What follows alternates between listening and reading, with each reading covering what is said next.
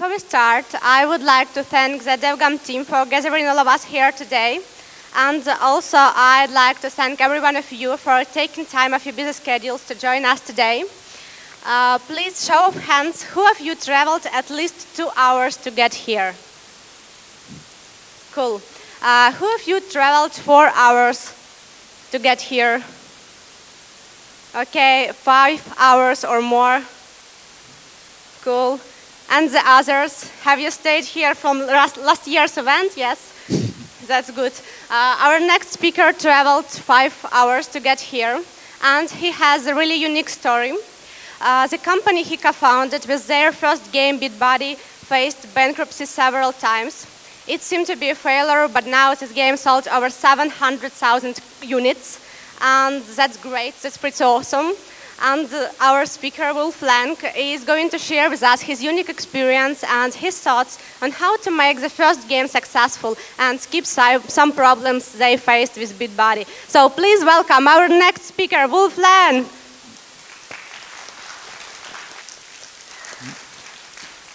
Hello, Moscow. Hello, DevGam. Thanks so much for having me here on this gigantic stage. It's a lot of fun. I really love those type of talks where I have my own microphone, can run around like Steve Jobs, hold up my fingers, say words like, we were thinking and imagining, and so on and so on. So it's really, really nice to be here.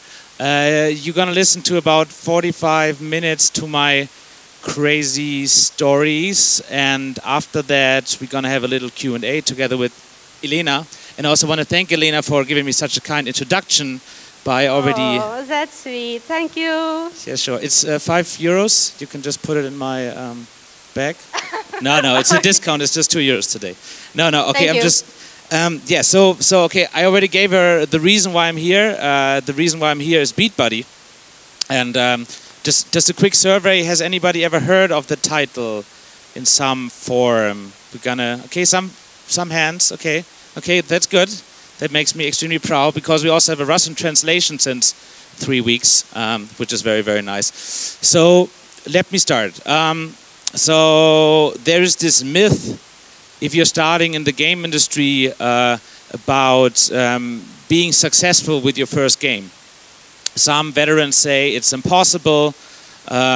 Some people say it is possible. Sometimes you don't know the whole story behind it.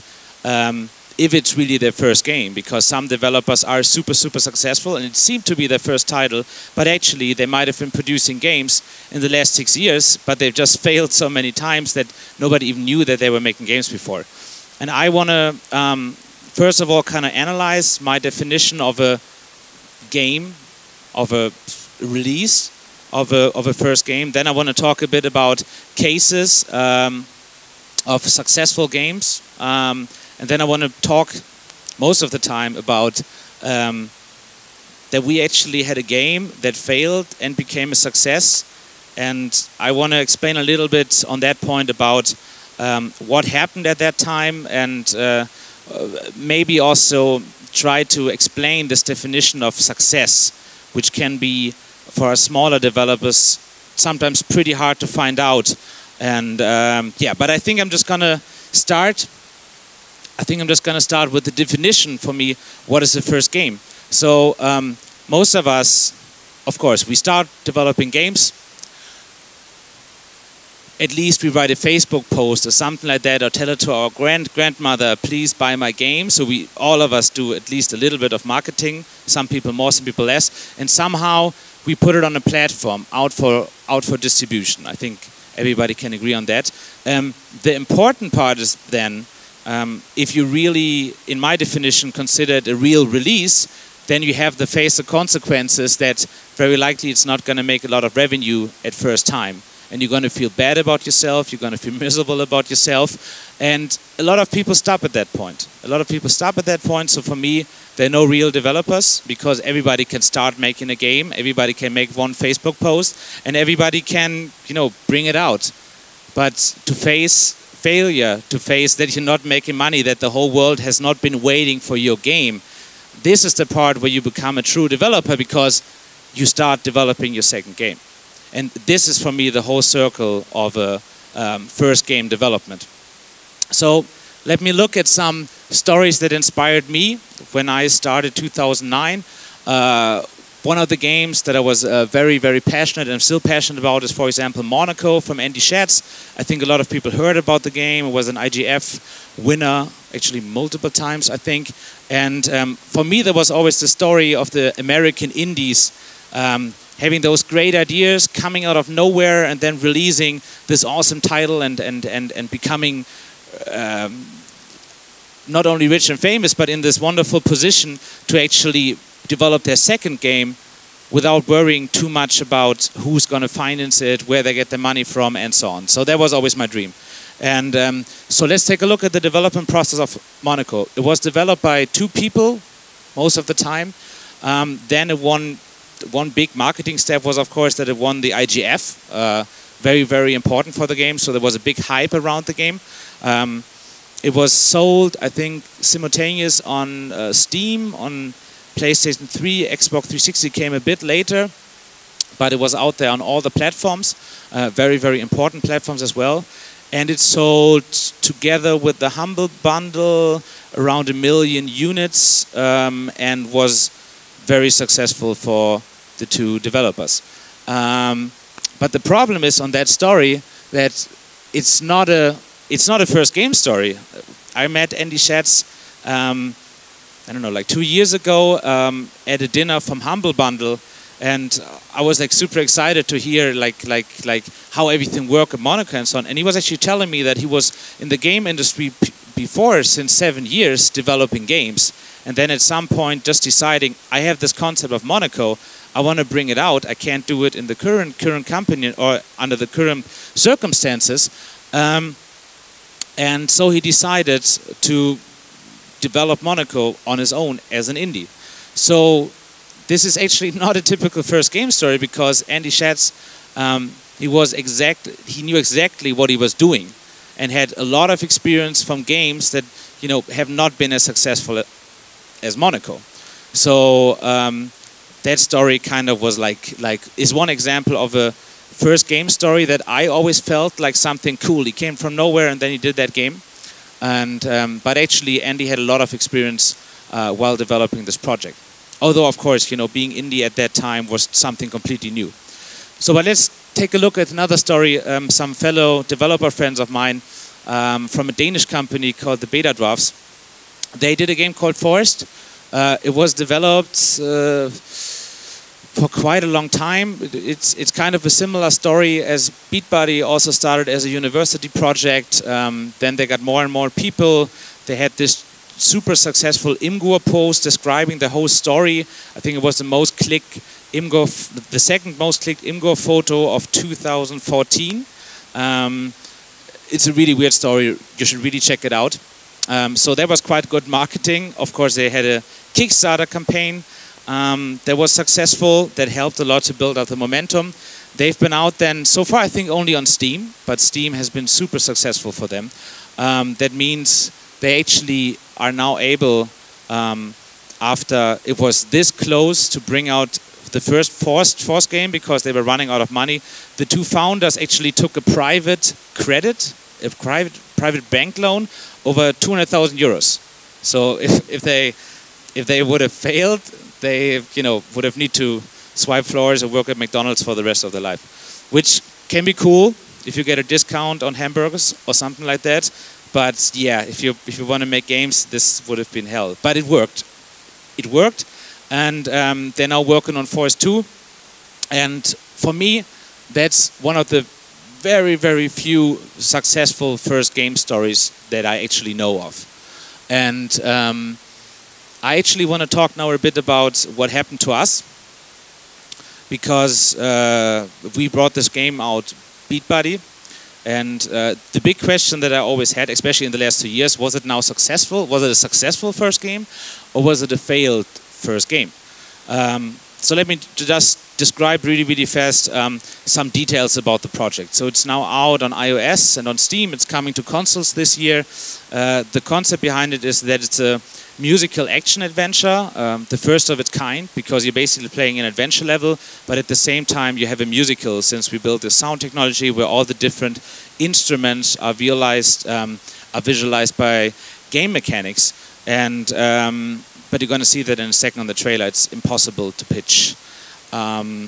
And yeah, we had the pleasure to work with a lot of cool artists. Grammy nominee Austin Wintory, who did the music on Journey, the Banner Saga, and a lot of other cool games. Also Power of Stella doing awesome electro swing music. So we had this awesome people joining. Also, Brianna Pratchett helped us with the polishing of the script. She did the stories on Tomb Raider, the good Tomb Raider, the new one, not the old one, and Mirror's Edge. So that was really, really nice. And yeah, it took us 4 years to develop the game, and we even have our own Beatbuddy album. We have our plushies. We have a gigantic Beatbuddy guy who was already at 12 shows around the world. So been quite a lot of things happening. I'm just going to show you a trailer real quick to give you an understanding on how the game looks.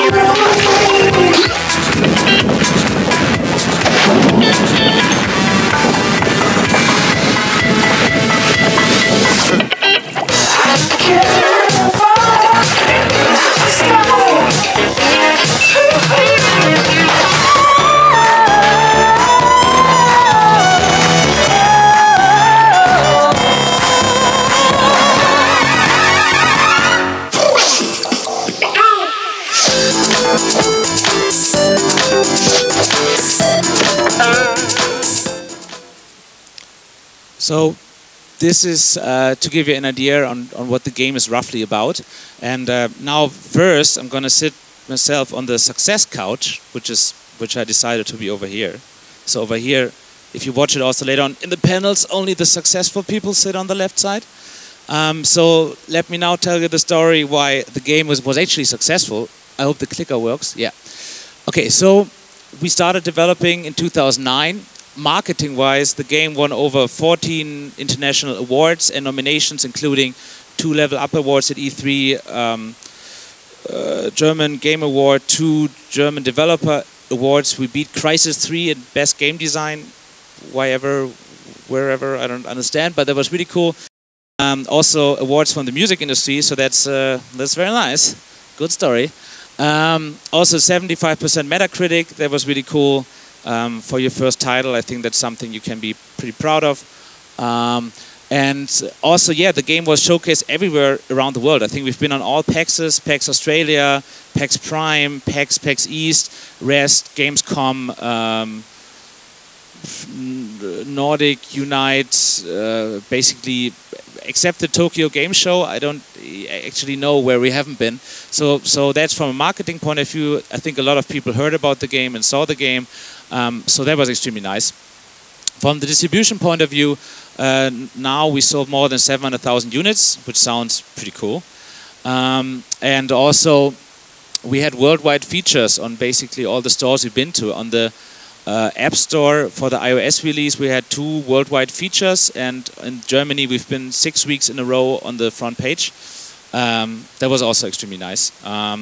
And yeah, there's actually more platforms coming. So that means this year we're going to have the console releases, Xbox One and Wii U, maybe even more platforms, and an Android version coming out as well. So that sounds pretty cool. Also, the game generated a little bit of money. It's kind of tough to say how much it's directly, because we also won some prize money and stuff, but at the moment maybe $180,000, which is, yeah, it's yeah, I think I'm going to tell about that a bit later. So did my clicker die? Oh yeah, okay. Let me check real quick. I maybe have to use my hands.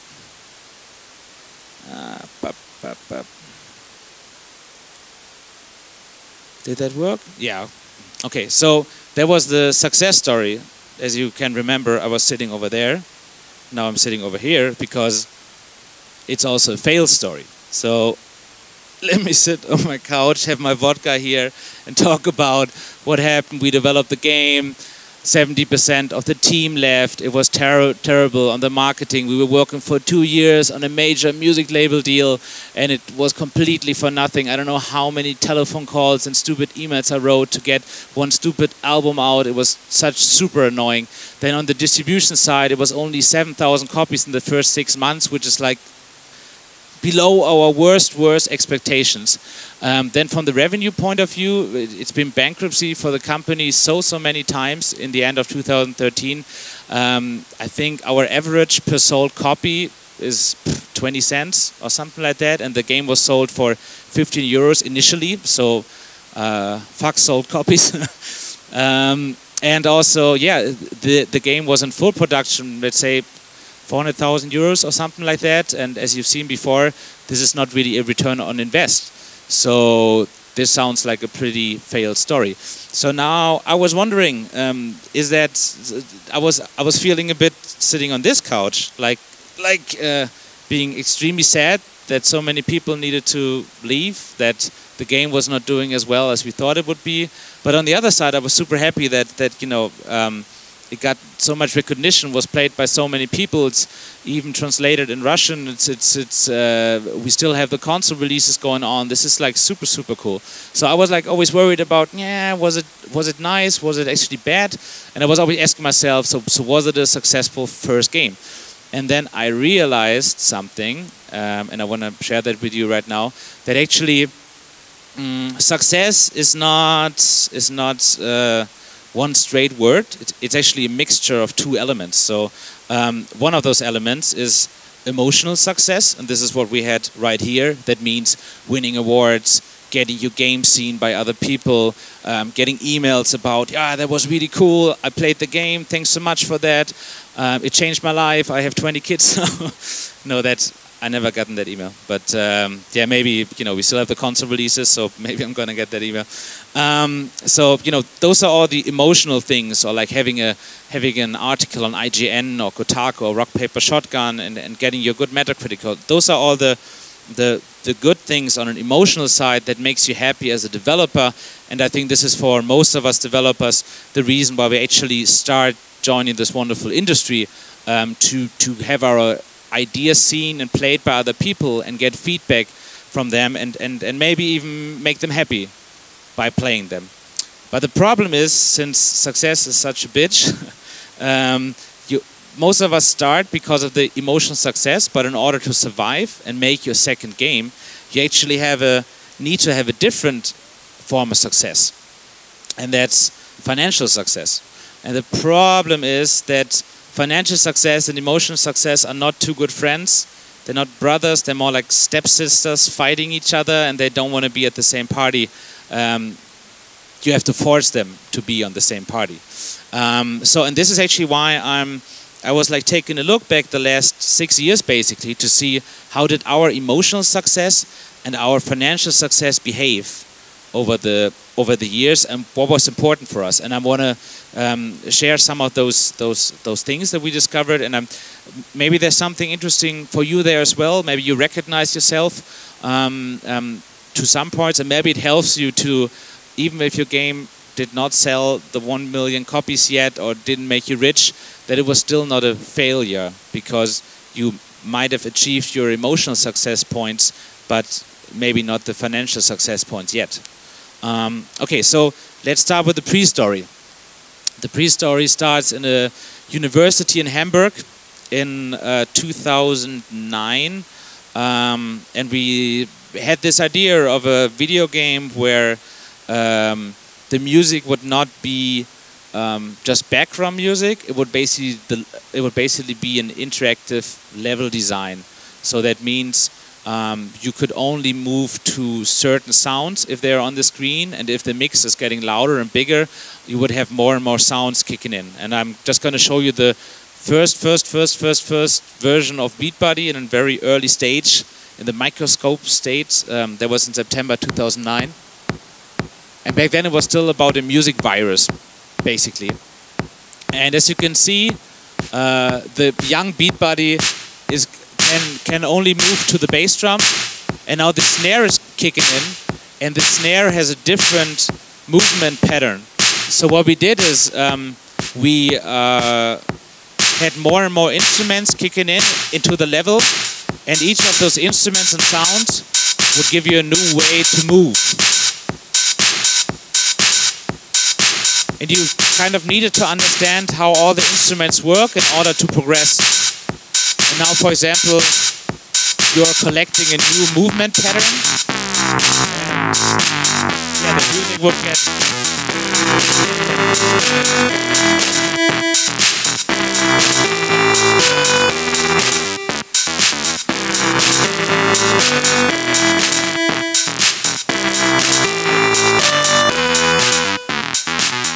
So, and as you could hear, while the music would get more and more complex, more and more elements would happen on the screen, and you can have more and more moves depending on different beats.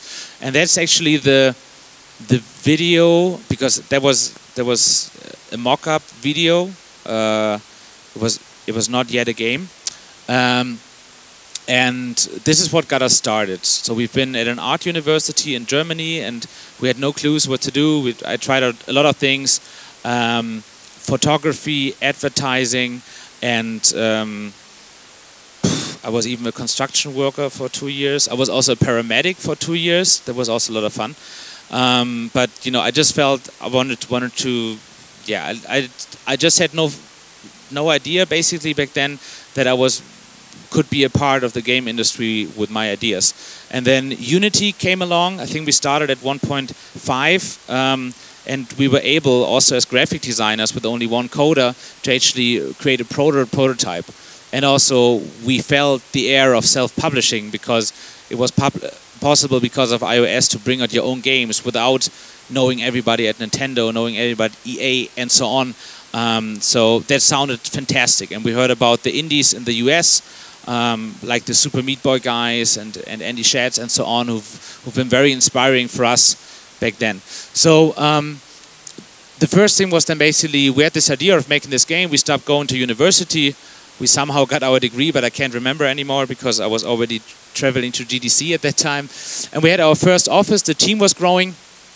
This is some of the unlockables you can get if you're playing the game. It's basically our story together with pictures from the last six years. So we had our first office in my parents' attic. This is always where we had breakfast. On the left side is the attic, and this is us 3 founders back then. And this is also the THREAKS, was then THREAKS. So yeah, and it's also good for Google promotion.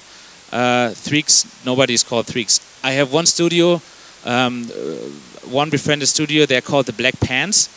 They did this awesome game called Tiny and Big, and if you type them in on Google, you will find women underwear for the first 200 pages. So THREAKS was a good name back then for Google. And what happened then? We were starting with the development. We were a bit lost what to do. Then we went to our first GDC in San Francisco in 2011, and during that time we got nominated for the German Video Game Award in the student category. And I told everybody there, look, do you know who you're talking to? You're talking to a German Video Game Award nominee, so give us your money for getting the game ready. German Video Game Award, just for the understanding, at that time is not that spectacular. It sounds really spectacular, but it's actually not. But it worked, so we were able to talk with the first industry guys, and it was just a great show. And ever since, we've been to GDC every March. And then we were actually lucky to found the company, so things gotten happier and more exciting. We were showing at Gamescom our first prototype. That was really, really cool. Then I think one of the coolest things was that we got an IGF honorable mention for our sound ideas. That was super sweet. So as you can see, excitement was rising. Then things got even cooler. We won 2 Interlevel Up Awards at E3. So we went for the first time to E3. There was also, like, I can always remember it as little kids on the games papers, where you have every July you had like those 20 extra pages of E3 of all the great games there. So we were able to go there ourselves. The good side effect was, by winning those awards, we had our demo up on Steam, which was extremely nice because so many people could play our game, and Steam was back then still a fortress. So that was extremely awesome. Then excitement was at a super, super peak. It was never as high as that. It's an unhealthy high, I would say, because we had our game funded, we had a new office, and we were actually lucky to work with 8 people. So that was super, super nice. And then things gotten a bit, yeah, crunchy, a lot of pressure, a lot of problems, because it's, you know, we had all the possibilities to develop the game. We had the team, but we didn't have the experience at that time to actually know what would happen. And also with the music deals that we wanted to do, by winning all those awards and getting all this feedback from press, there's also big pressure on you if you can deliver what you promised to deliver. So the year or the time before the release was a very, very tough time, and yeah, it's yeah, just very, very tough. So now let's look. Since I'm German, I like numbers, so now I'm trying to compare a different graph together with that, showing how much money was on our bank account. So in the beginning, of course, if you start, you have no money because it's not important. You just love developing games. But at some point, you realize, whoops, if we want to do this full time with 3, 4, 5, 6 people, and we didn't have rich parents or didn't have a grandmother dying or with cash coming in, or I don't know, we were not pirates, so we couldn't steal a ship and sell it or whatever. So we basically needed to find out how to finance this game, because we knew with the idea of it, it needed at least half a year or a year of development. This was still in 2010. So we were lucky to find our first work for hire job on this little game called Hermes Run. It's about a mailman trying to be quicker than the sun to deliver packages and stuff. It was a fun project. it was a fun project, and we had our first money for the company. Then we actually had 2 fundings from the German government. One was for the technology fund for the sound technology. That was 50,000 euros, and the other one, but you know, German law, right? So you need to plan ahead your 50,000 euros, and if you just have a slight change of what you're going to spend it half a year later on, let's say you need new printer paper, then you need to fill out 4 letters describing why you need to allocate those €3.50 from your PC money to the printer money for paper. So it was actually kind of a pain in the ass, but of course it was good money. So then we got another funding that was 120,000 euros, which is actually a startup fund if you have a great business idea. And our business idea was to bring together the music industry and the games industry in this product. And that was extremely cool. So we were able to work out our business plan, and we're also safe to go on with the prototype at Gamescom. Then we won money from the music industry by winning the first prize at the Music Works Award, and that was 25,000 euros. And in order to found a company, you need 25,000 euros. So bam, that money was spent, and we had a company. Yay, that was really cool. But yeah, as you can see, of course, money was running out at some time. But I wouldn't say at the very last moment, but at a very critical time. We were lucky to find people believing in the idea and believing in our team. And so we found an investor financing the project of Beatbuddy till the release, which was extremely cool, as you can see on our bank account. Yeah, so money was coming in and out from the whole investment. And as you could see, money was like, things already changed here, so we were always happier than we had money in our bank account, and at that point it was already changing, but that's something for the second part of it. So now we come to the release phase. So everything else was pre-production. You just saw 4 years of my life put into 10 minutes, and now you hear 2 more years, or basically 1 more year of my life put into another 10 minutes. So developing the game for 4 years, the Steam release was just around the corner. August 6th was the timing, and we were pushing all the marketing channels, trying whatever we could to make things happen. So that means we traveled with our Beatbuddy costume around the world to PAX East, to all the shows. It's me there on the left side in the costume. Is like, it gets 500 million degrees in there if you dance for more than 1 hour. And since Beatbuddy is a dancer, you have to dance non-stop. So blood, sweat and tears, and but I think it was important. Also, we were making this documentary about us developing the game, and here's one episode from THREAKS News.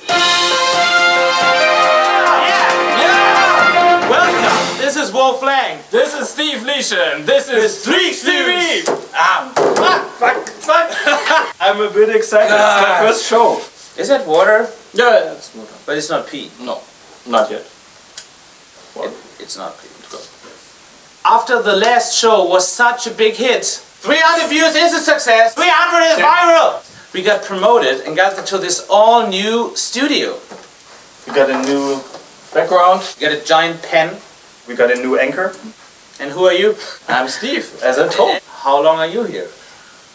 Basically the same time as you are. You were here for 4 years and we didn't see each other. I'm gonna give you an F for not being more happier. Steve, great that you're here, but where is Lawrence? Lawrence is at a conference. I wonder if we could get any material from that. I am standing here at the REST conference in Birmingham, UK. It's been great. We have Beatbuddy here, of course, on the show. People seem to love and enjoy the game. Also, all the other games that are here. It's been a fantastic ride. But back to the studio. Yeah, super exciting news, Lawrence. No, we're not a fake news show. No, we're not just sitting here in our attic.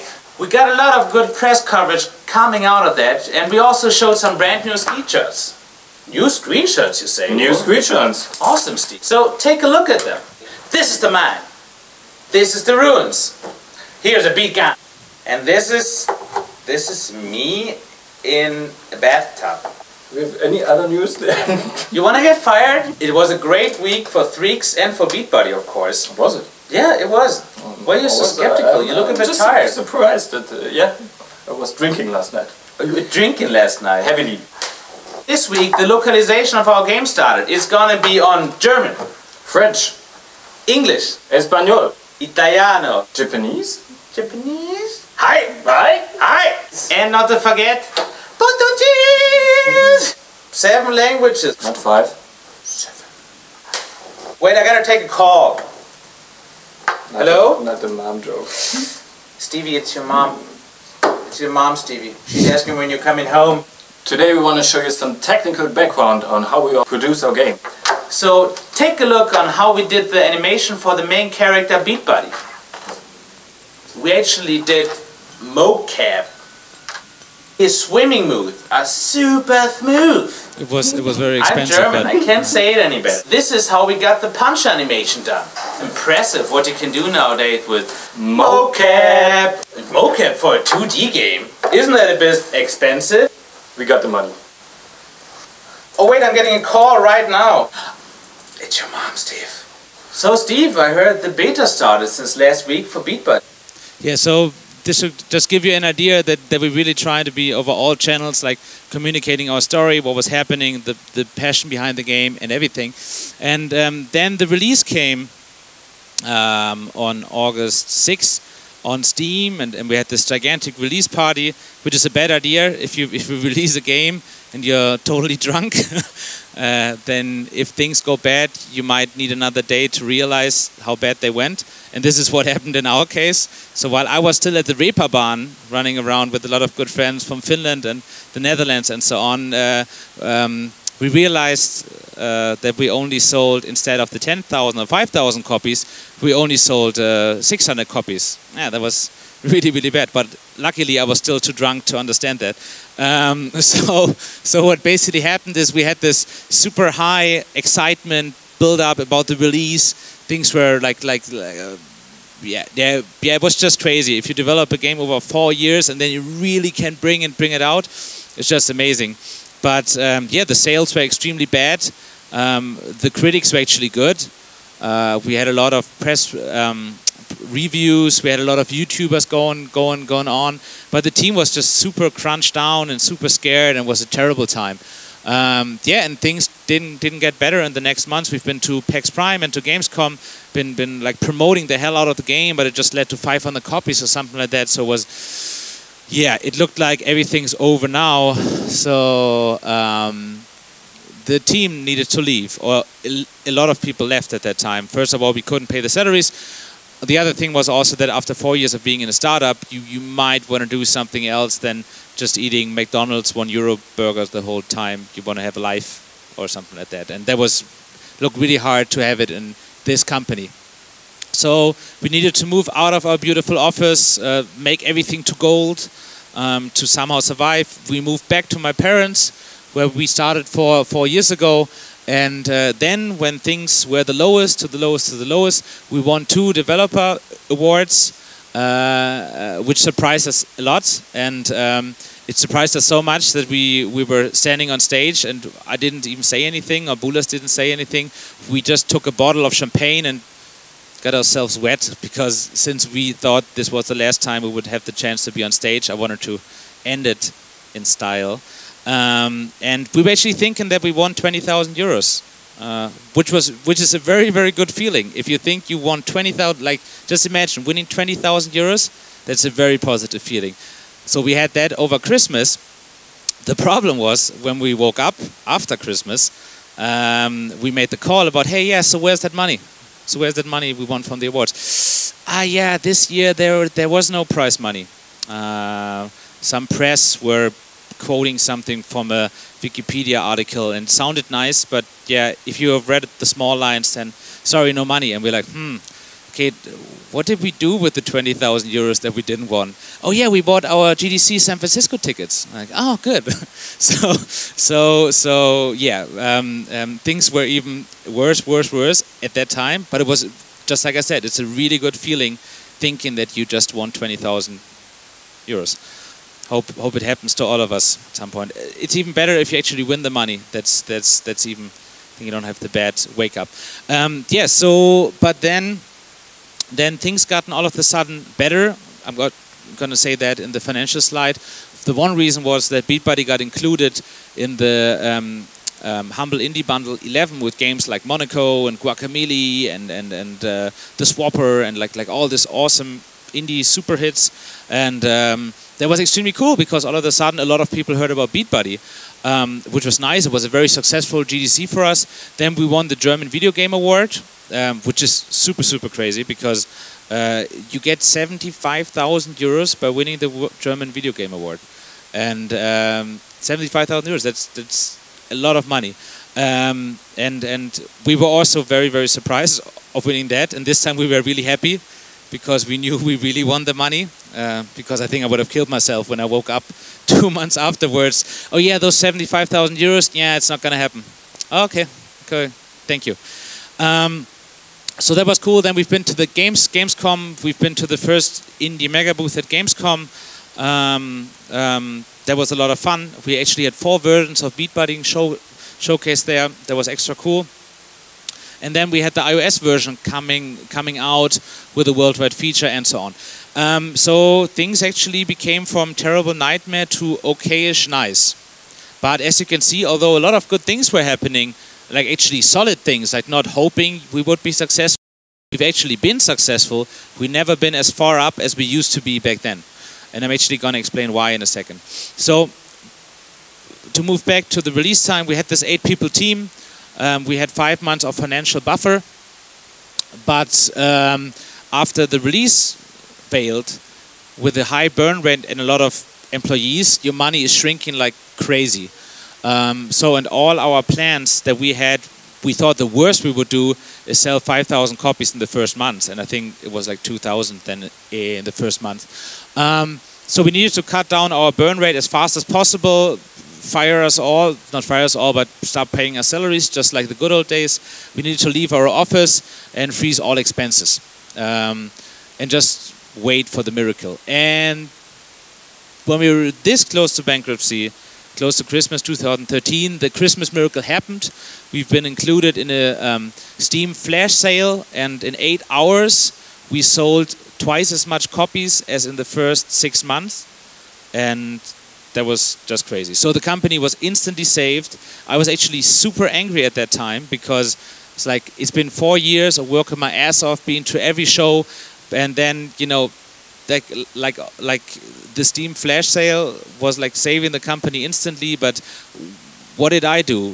Why didn't the stuff that I want to do didn't work like that? So it was a change of mind and a different mindset about how efficient I should spend my time developing games or promoting games. And yeah, then of course we had the Humble Bundle revenue that helped a lot. Then the German Video Game Award money, bam, taxpayer money right there in my pocket. That was cool. Then we had a Gamescom a Steam Weekly deal, and then we had the iOS release. So actually, some nice cash, very, very good. I like. But as you can see, just to analyze those curves, although our money was shrinking like crazy, we were getting more and more excited about it. Very bad combination. When we were close to bankruptcy, our happiness was adjusting more and more to the way we felt. And then, especially in the first months after things gotten better, wouldn't allow us to be more happy than the money on our bank account. And then even if we had more money, we wouldn't be more happy about it, and we would never go back to the time as before. So basically, what I want to say with that is that we had some learnings. The one thing, of course, is like I can stand here now saying we sold 700,000 copies, but as you see in the last 6 years, most of the time we were a failure, a complete failure. Not a complete failure, but we were sitting on, I think that was the failing couch. Yeah, okay, so we were sitting on that couch. Maybe now we're slowly sitting on that couch. I don't know, because the financial success is now slowly coming as well. And yeah, it's like this is something that helped me a lot to not blame myself for not being rich with video games, because I was rich from the emotional success side. People liked the game. Some people bought it. We got good reviews. We maybe even made some people happy. So there was a rich success. But on the financial side, it didn't work, and it took me quite a while to figure out that we've never been in it in the beginning on the emotional, on the financial success side. We always want to just make games. But we needed to realize that in order to live from it and to go on with making more games, you need to make at least a little bit money to finance your next production. And also what we realize is that I'm not getting too stressed about if things go really, really bad, because as long as you have a long-term goal and you don't lose that goal out of your sight, things will always go up and down. And don't worry about if things go bad. This doesn't mean that ultimately everything will fail. And also I think it's important to define your personal success, because I think the whole team and I was extremely sad that we didn't have the financial success. But just like I said, we've never been in there for the financial success. We were just hoping if you make the awesome, a great game, that money will come naturally. But that's not the case in most cases. So like personally, I was always in it for 80% fun, 80% emotions, 20% money. I needed to have a little bit of change of paradigm. Nowadays, after like the company won so many awards and the game was successful and so on, I'm actually curious how to make a living from video games. So financial success is something I'm trying to work on. I'm trying to understand how you can make games actually profitable, by not making them free to play, but as a premium title. So this is something that I'm thinking about a lot lately. And we also have a new formula for not feeling miserable about great games that you develop. It's basically the idea that our emotional happiness is money on the bank account divided through 2. It's that easy. No, it's actually not that easy, but it just works really, really well. That you shouldn't be 10 times as happy if you only have 1,000 euros on your bank account. Then you should be really worried that your company might soon be dead. But that's just something for my internal thinking progress to keep the company and us on our feet and not get swept away by this IGN article, which is super, super awesome. But how many copies sold? 5? Okay, fuck it. So that's the way of thinking, at least for us, if you want to keep on making games. But how can you find out for you what you think is important, what you want to achieve? Like some advices before I end, I can give you. You have to be realistic about estimated numbers. So if you read on Gama Sutra, this guy sold 700,000 copies or 500,000 copies or 1 million copies, then very likely, first of all, that's not going to be you, because the average of players or average of games won't sell more than 2,000 or 3,000 copies. So rather plan with that number. Plus, as you can see, yes, 7,000 sold copies, but we only sold them for 20 cents a piece, because the game was actually a failure. So that doesn't mean anything. Only that you can resurrect somehow a dead game, maybe that. But yeah, so be realistic about be realistic about numbers. And also don't estimate with luck. Don't think you're the coolest person in this world. Don't think you're the god of game design, because very likely you're not. And if you have this uber success for some reasons, then be happy about it, but don't plan with it, because very likely it's not going to happen. And also, like I said before, the whole don't think you're that person or that person or that person. Like, also, if you see very successful indie developers, they might have worked 8 or 10 years very, very hard for that to have that one successful game. So don't get fooled by that. And I think the most important thing is, like, you have to gather experiences. You have to find out how it feels to fail, and how it feels if you want to still be in that industry, if you've seen both sides of it and not only the game jams and the good times and hanging around. If you want to see your friends go, if you want to see your team go, if you're close to bankruptcy, if you don't know if you can go on, like see all sides of it, and then decide for yourself if you seriously want to make games. And of course, ask other developers what they experienced. So go around here. Everybody is not a dick. Everybody is super nice. The game industry is a super, super cool industry, and you can basically ask everybody what they experienced, and very likely they will tell you what happened. So listen to them and share your story, and don't feel bad that you made a unsuccessful game, because everybody did. And I think the most important thing in the end is that you need to be honest about your own personal goals. Are you in it for the money? Are you in it for the emotions? Are you in it for both? And then make those games. If you want to make your free-to-play games and want to drive on your yacht, do that.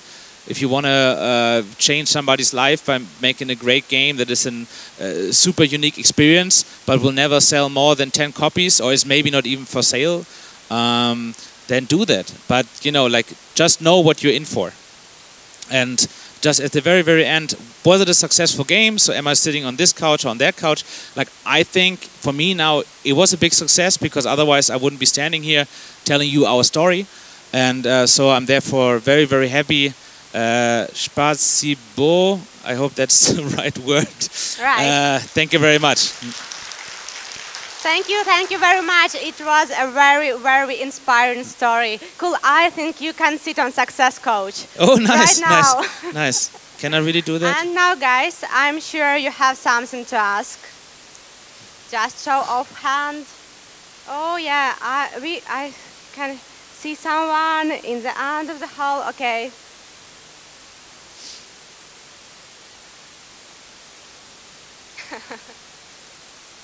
Let's give applause to our volunteer. Thank you. Okay, thank you. And basically what I caught from your story is that if it wasn't for two industries that you were covering, for gaming and music. I can almost not understand you. It's like... I'm asking if it wasn't for two industries that you were covering, the gaming and the music, so the music part saved your business like 2 or 3 times, right? Okay, that's actually the interesting part, because so we were just like I said, we were trying to make those 2 games. We were trying to make something for the music industry, and we were trying for the game industry. And I would say in the end, like, at least my job was, I had 70% of my work was dealing with the music industry, and only 30% was dealing with the game industry, because the music industry is such a pain in the ass. It's just terrible, terrible, terrible, and most of them can all go to hell, because they deserve it. But the point is that since this was such an integral part of the whole concept, I was always pushing it and pushing it and pushing it. And just this deal with the major music label that I was after for 2 years, just for getting a stupid album out, just an album. I don't know, took me, I think I spent 1 month of my lifetime trying to make that deal happen somehow. And then talking with somebody from Steam, or talking to Austin Wintory, asking if he makes music for you.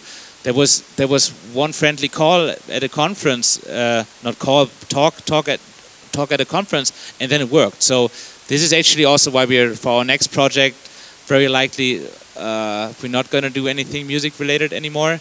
Now it's fun with Beatbuddy because people understand the concept and stuff like that, but yeah, I would love to focus more on being a game developer. That's the better part of my life. Yeah, okay, so other question, here you said that it was like a bit of sucking the resources for hiring an office and residing your team in there. So why haven't you considered remote work? So like team sits in their houses and they work through internet, you know? We are a very tricky company and we are very tricky people, and we actually, with our first funding, those 50,000 euros in 2010, we were trying to work with people remote and even have like strangers in our office once in a while, and they totally fucked us over. So we are developing games because of trust and because we believe in a great concept. And I really had this one guy, he was like pretending for 1 month to develop something, coding something, but since I'm a graphic designer, I had no idea if he was lying to me or not, and he was straight into my face. And then that one time, that's actually still funny for me. So, and that one time when he was in the office, I was telling you, hey dude, if you don't get your shit done in the next week, as you promised, I cannot pay you for anything, you know, it's not going to work. And then when I was talking to him and he had the chance to save his ass, he fell asleep. He was really falling asleep, sitting next to me, talking about like if he would to solve the situation, and he fell asleep. And I went out of the office and I was talking to Bula and said, dude, the programmer fell asleep. What should I do? I wanted to punch him in the face, but I felt that was unfair because he was sleeping. So, and like, no, he was not sleeping. Nobody sleeps when it's, and then he goes in like, dude, he's really sleeping. So we didn't had, let's say it like that, with the trust and the unexperiences we had before, good experiences with working remote or with working with people that are not part of the team. So I think that's the main reason why we stayed together in an office. Thanks. Alexei, Riga, Metzword. Well, I didn't play your game actually, but I saw initial concept you showed us and final game, and it looks like two very, very different things. Yeah. So you like started with the idea to make music and like gameplay together, but final product for me, I didn't play it again. Yeah. Looks like you created kind of platformer with like nice music. Why you saying about any kind of success here? Because looks like you created not game you wanted, but what like people wanted, or it's not like that, or you changed for that time, or no, it's actually you actually gave another talk about that topic, that we actually developed 4 games in the last 4 years. So this is what I said about like being a real developer. We always came to this point where we showcased the game somewhere, and then we thought it was not good enough, and we erased it from scratch and started all over again. So basically, also the game that came out in the end, you know, it's an adventure with Rihanna Pratchett, and it's a musical, and it's also this story and those platforming elements and stuff. But the initial idea was just to visualize and make music experienceable in a complete new way. So because of all the pressure and all the inexperiences, we were getting more and more ideas into this project until the initial idea was ruined. And now it's a compromise of everything. It's a little bit of an adventure, it's a little bit of 2D graphics, Rayman style, it's a little bit of great music, a little bit of a great story. And so yeah, it's this is maybe also one of the reasons why it didn't work in the first place to be a success, because it was not the game that we believed in to be. It was we were too scared of making decisions because everybody wanted to do something with the game. And yeah, if I would have known that, I think on the one side I wouldn't be sitting here, because it was a good experience also on how the hierarchy in the company should work. If you start from university, I'm pretty sure a lot of you guys have that as well. If you start as a student project, everybody's opinion matters the most. But very likely one of the people is carrying the vision, and if he's not able to succeed with the vision, the game is going to be mediocre. So, but that's, I think, everybody has to learn it that way. I'm actually just going to show you something real quick that is a little bit related to this question, but not that much. But just showing you of what happens if you started making a game that you really believed in, and in the end it doesn't turns out to be 100% the thing you want it to be. So I was starting a photo series about taking photos from developers when they were actually starting with the game and they knew they would make the game. So this is like 870 days before the release of Beatbuddy. Me at the first Amaze conference. And this is actually right after the release, after dancing for 2 hours in the costume, been crunching for 4 to 5 months. So this is what the game industry can do with you. The problem is though that we had a failed game, but for example, here's a good friend of mine from the example from Force, is Steffen. This was his Kickstarter campaign video 600 days before Force came out, and this is how he looked 2 days before the release. So I think like yeah, game development can or will hurt you badly when it comes to the release, no matter if you're failing or not failing. But there was just something extra I wanted to have for the end. Thanks so much for your question. Thank you. Thank you so much. Thanks for your answers. Thanks for your questions. And now we have our 5 minutes break, only 5 minutes, and then see you right here